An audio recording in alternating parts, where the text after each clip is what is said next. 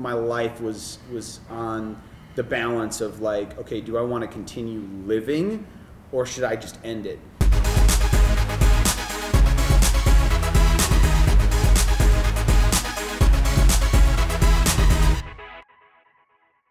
Aaron, thanks for coming by. However I meet everybody is through the interwebs. And that's really how our relationship began.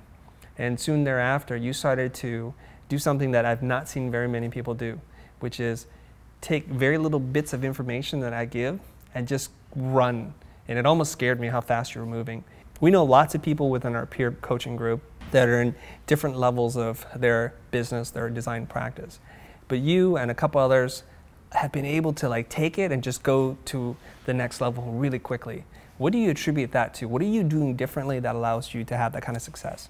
I mean, the truth is like I just take your information that you give me and I apply it immediately. And if I don't have a situation that I can apply it to immediately, I seek out situations where I can apply what you're teaching me immediately. So, I mean, to me, it's really just action equals outcome. I say that a lot. You're in a position of where I would like to see myself in a few years. So when you say jump, I say how high.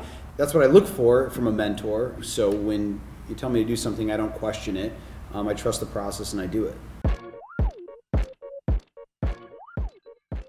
I took my first W-9 job in a call center, and then I kind of learned these like fundamental principles of entrepreneurship early on, because the guy who was running the call center, I'm like, dude, I'm smarter than this guy. I could run a bit. If this guy can do it, like, so can I. Is this where you're cold calling people? When you say a call center, it's not like because you need help with your Macintosh or something. I was in a no, it was definitely not. You need help with your Macintosh. I was selling the next latest and greatest thing that was whatever it was, or whatever. They're like, hey, here's the sheet. I mean, have you ever seen like Boiler Room or Wolf? Yeah, is that really what it was? Okay, so it's like very similar to that. I got this entrepreneurial mindset, but I learned the game, and to me, the game was that success doesn't get handed to you. You fail, and you fail, and you fail, and you fail until something sticks.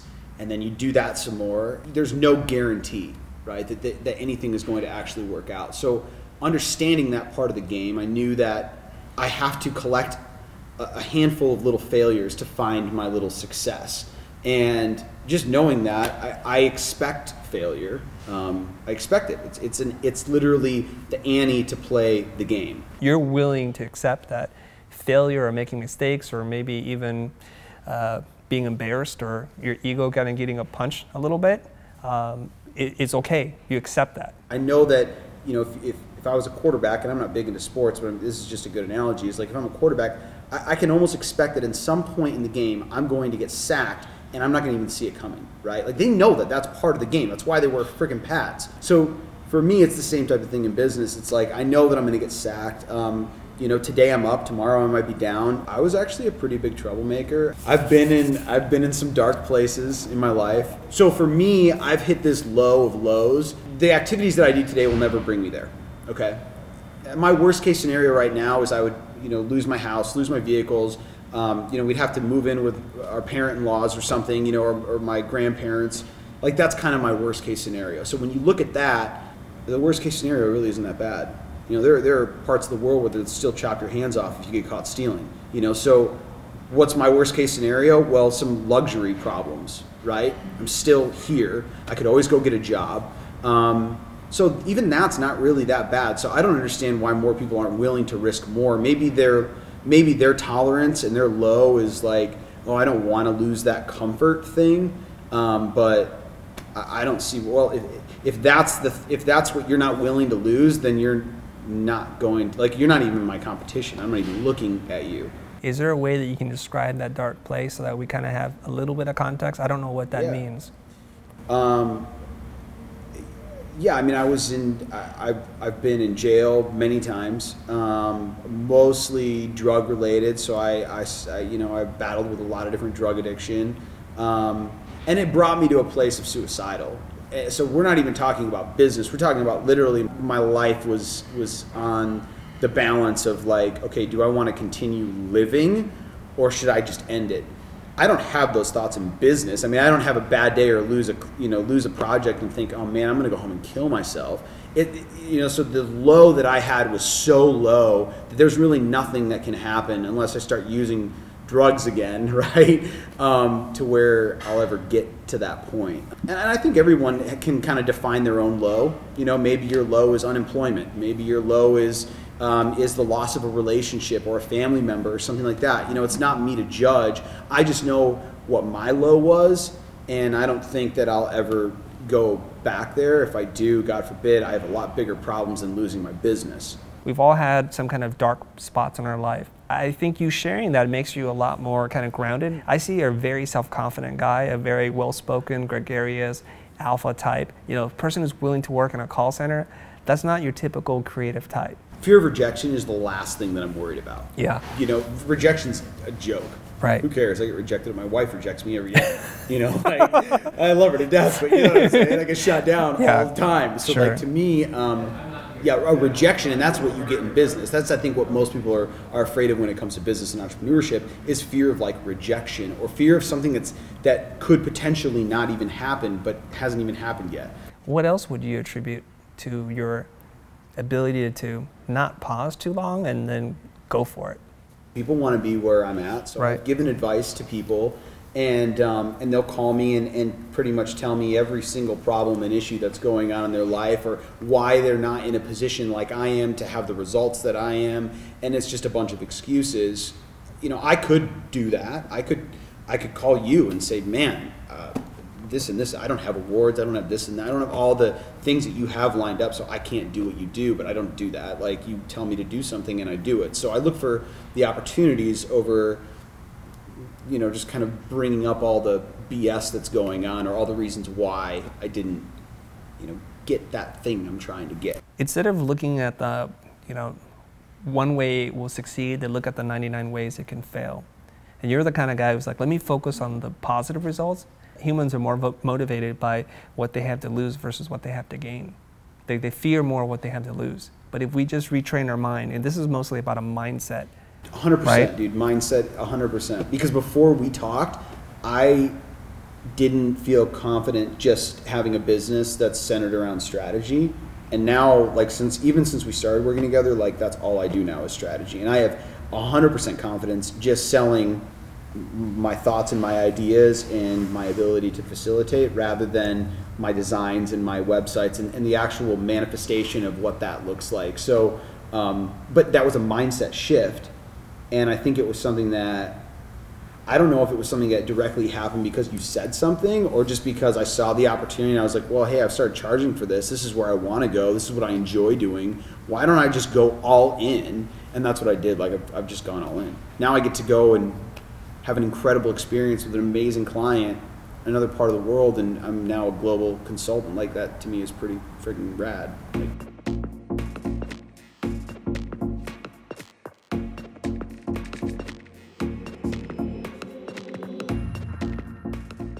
When you say a global consultant and you're like being paid to think, what is that in real terms? Like, what does that look like? I used to, well, and I owned an agency. We did identity design, print, business cards, a lot of business cards, web design. I mean, our average ticket size was about $2,500 to $3,500. And that included everything I just mentioned, probably, and a bunch of other shit, because I was trying to build value, because I didn't understand how to build value. I thought building value was throwing more items on, on the contract, right? I used to do that. I think creative people working in the service industry get gratification by doing what they do, and hope that by doing more of it and giving better service to their client, providing greater value, that it would be reciprocated. Right. And did you find that to be true or no? No, it was worse. I was literally a slave to my computer 80 hours a week. My wife was pregnant at the time, and I was like, man, if I continue on this path, like, I'm going to reach a whole new emotional, personal low. It's not about business. I was making money. I was empty with the work that I was doing. It was not fulfilling anymore. Why not? Well, first of all, to get to the results that I wanted to get to, I had to have hundreds of clients, literally. And we had about a little over 400 clients that, on a local level. That we're talking small projects, 500, 2,000. You know, so to meet my financial goals, we had to do volume. It's tonnage. So what that meant was that every day I came into the office and I got on my computer, there's 70 emails. I need you to push this button over here. I need you to change this image over here. Can you, this is spelled wrong. Oh, you know, and it's like, okay, this is not that's the real type of grind. creative work that I want. Right. Like that's the bane of my existence. Right. Well, you're touching on a lot of different things here, so I have to encapsulate for our audience here. The first part is about you becoming a knowledge worker versus like a laborer, okay? And so I'm gonna probably get into some trouble here, so I have to be a little bit more careful about how I phrase this. You were essentially an order taker. When you said you have 400 emails or 60 emails and it's like, change this, do this, what was happening to you, and psychologists have studied this, right, is that you're being told what to do, so you feel like you've lost control. And the more you do it, the more you feel like you're not making any progress, so you're stuck. It's like a hamster running on a wheel over and over and over again. And so you're stuck just being like, you want fries, okay, hold the ketchup, okay? And so that you're kind of at the bottom of the value pyramid and you've kind of inverted it, and now you're at the top. Now the clients do what you want to do with them, and so now you're a partner, a collaborator, a consultant. You're focused on the goals and not the tactics, as opposed to before, you're purely focused on the tactics. You didn't even know what the goals were. So that's pretty awesome. Now, some of you guys who are interested in this topic of happiness, Tony Hsieh talks about in his book, Delivering Happiness. He talks about the 4 pillars of happiness. So one of them is perceived control, and you've lost it. Perceived progress, which you're just doing the same thing over and over again, and that's going to drive most people crazy. The 2 other ones, less relevant to our conversation now, is feeling like you belong to a group. So maybe you just felt like grinding away 80 hours disconnected you from human beings and other things that gave you pleasure, spending time with your wife or going out with friends. And the last one is just a belief in a power greater than you. But those first 2 are very critical, perceived control and perceived progress.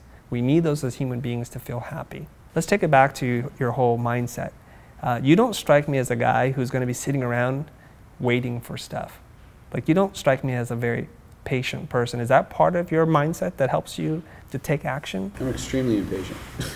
Well, I can see that. I can see that. You can see like you're like ready to bounce off the walls. Yeah, no, I'm extremely impatient. It's a character defect, but also a character asset. I mean, I think that I've leveraged, I'm very aware of my defects, and I try to manage those with having aligned with other really awesome partners. Like, I have 2 partners that are absolutely incredible. They do things that I am not good at, right? I don't really stop. Like, I'm very clear. I've done a lot of internal reflection on myself as far as what do I want out of life.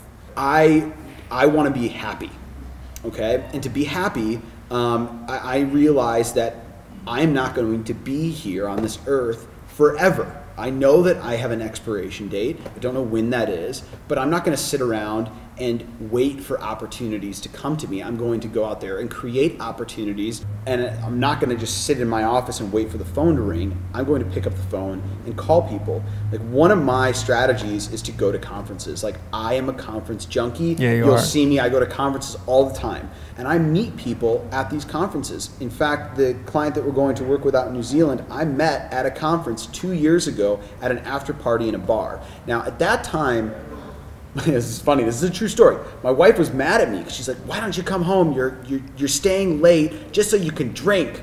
Right. Okay. I'm like, "You don't understand. I'm networking." Like, she didn't get it. A little buzz. Yeah. I don't know if you saw that post in the Facebook group when someone was like, "I'm trying to go to conferences and what's the best way to do it?" Yeah, and I'm like, "Dude, I think I was like, this may sound weird, but go to the after party, go to the bar. You could probably use some liquid courage." And clients are way more open to just talking to you about their problems and their issues after they've had a few drinks. It sounds funny, okay, but I don't know, for me it worked. But long story short, the client that we're going out to work with now, I met at a bar in an after party at a conference, and it was a 2-year conversation where we continued to communicate and talk, and just a collection of things that have turned into now what is this amazing opportunity to go and do some really cool stuff with a company that is someone who I would say is in alignment with the type of customer that I want to work with. Because right now, like, I could take on customers that don't serve me and my goals, but then I always ask myself, like, would I even want to put them in my portfolio? Like, if I don't want to put them in my portfolio and they're not willing to like do something really cool and radical, like what I want to do, then I just don't really want to work with them. So I'm blessed in the respect that, like, yeah, we get to kind of pick and choose now. Whereas before, I would just take any. Sure. Just throw me some meat and I'll eat it. You know, like now I'm like, I want the big fat fillet. Now you touched on a whole bunch of things, so I got a breadcrumb list, and that's why I had to get my notebook out. So part of your whole thing is you're not very patient because you realize you're going to die and time is limited, and you want to see what you can do today versus wait. And that reminded me a lot of two people. One was Gary Vaynerchuk, and I remember seeing a video of his on YouTube. 3 words to give me inspiration for any day I'm feeling down. 3 words. 3 words. You're gonna die. Yeah, that's inspiration. Do something about it. Do something about it. Get to it and put your body into motion and do what it is you're supposed to be doing instead of wait. Mm-hmm. And that's like the raw Gary Vaynerchuk version of it. And the other person who said it much more eloquently is a man I respect a lot, Steve Jobs, during his Stanford commencement speech.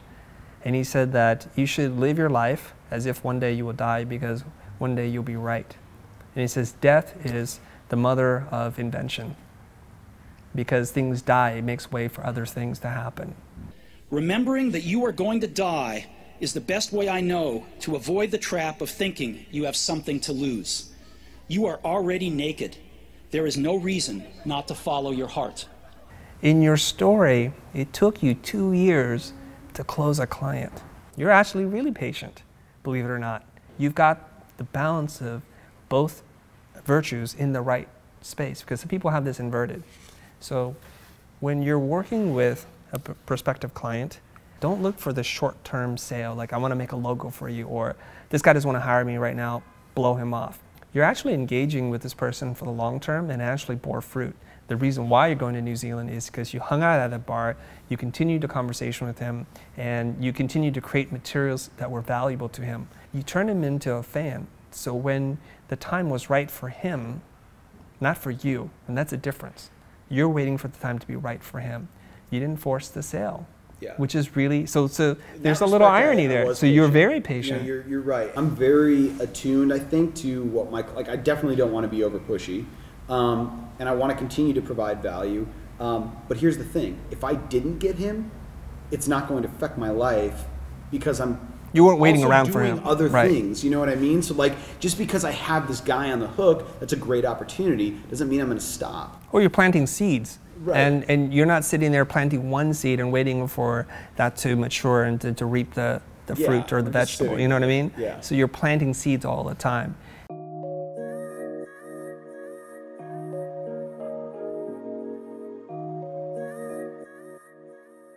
I remember talking to you and kind of like you're like, I got a process, but I'm curious about what it is that you're doing, how you're able to do it. And I remember this very vividly. I think I called you from the car somewhere. It was one of those weird conversations over the phone. You asked me some questions. I think you were at a cafe or something because it was very loud in the background. I think 10, 15 minutes into the conversation, you're like, dude, stop. I'm like, oh, okay, I'm sorry, I didn't. You're like, no. I can't take any more information. I'm ready to apply this right now. Thank you so much. I wrote as much as I can and I've absorbed as much as my brain can handle. I'm done. Let's talk about that transformation for you just a little bit. What happened there? I did have a process, and it was called the brand audit, which actually sounds super daunting. Like the customers are like, oh, brand audit. What do you sell it for, by the way? So the audit was, man, it was anywhere from like $2,500 to $5,000, but I always wanted to do it in person. So everything I do is always like in person. The problem with my old way of doing it was like, it was kind of like a workbook. And it was literally like question, answer. How do you guys I would like work sit with them and like watch them fill it out. Is what I would do. Now looking back in hindsight, it was horrible. People were So like, how many pages was this workbook? oh my God, as many pages as you could imagine. Again, I thought the more pages, the more value, right? What was the energy in the room like? Dude, it was horrible. That's when I called you. So I was in Spokane doing this for one of our clients, and I was like, man, I just have this feeling that like, they're totally not interested because like they're looking at their phones and like they're not engaged. That's when you realize, okay, maybe there's a different way. There was a part of me that understood that you have to be very consumer-centric, user-centric, if you really want to do big business, right? And you really want to change, like make an impact for the customers. So I knew that, but I didn't have the framework. What you and I are doing today, we work more as facilitators to help to surface pain points, insights, and challenges for the company, for the business goals, for the user, and all those kinds of things.